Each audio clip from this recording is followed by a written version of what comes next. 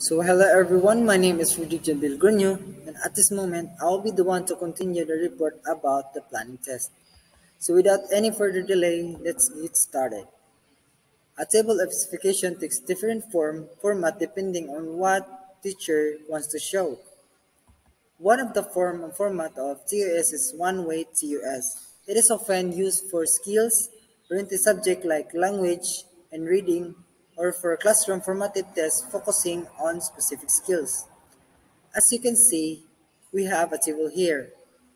Let's take this table as one of example of TUS for language test. In this table, we have two columns. First column is objective and skills like identify the statement with errors verb use. The second one is supply the correct verb forms in the paragraph. And the third, prepare a news article reporting past school activity. And then we have the second column is for the number, items, and points. Teacher will decide how many items or points to be given in the test considering the following nature and grade level or thinking skills desired. In this example, we have 40 points.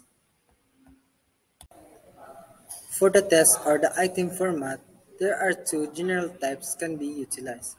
It could be objective test items or non-objective or performance tasks.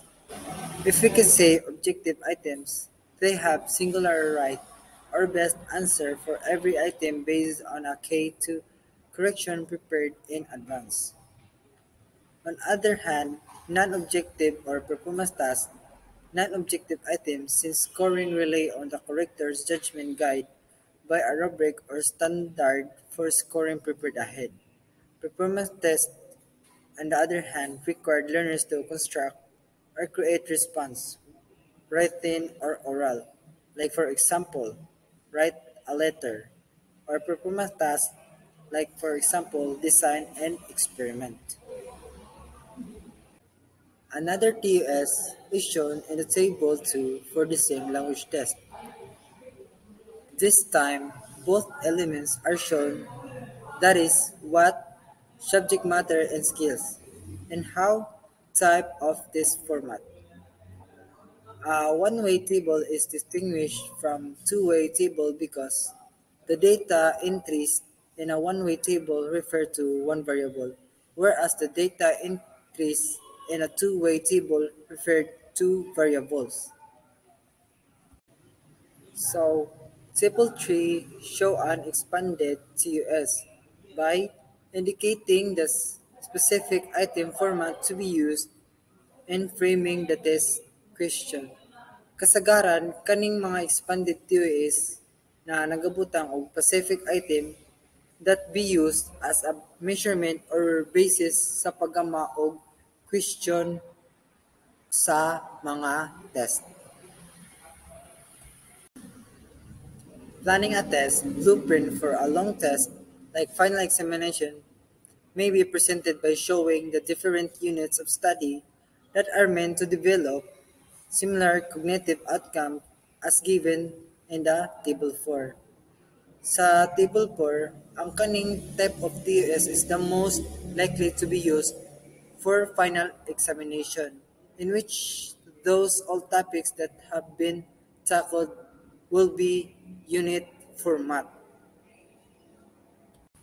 So there are other form of test specification like this Table 5. Miller, Lane, and Groland in 2009 has shown a way of preparing a table of specification that breaks down a learning outcome covering a wider domain.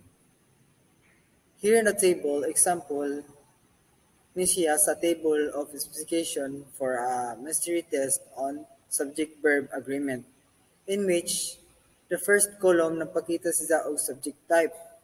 Mo ni siya ang the first column na ay first person subject, second person subject, o third person subject. Then, in the second column, nag-indicate na siya sa used correct verb forms with singular subject. Diyan na po ni marag silbing points niya. Then, used correct verb forms with plural subject. Right, third column. Then the last is number of items. Makita nimo na nag-breakdown jud siya sa learning outcome na nag-cover sa wider domain.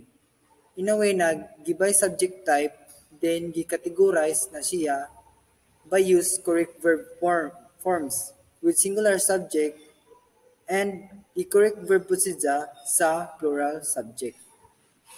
So, moro to tanan akong report and I hope na mo'y na-learn sa akong gi-report na topic.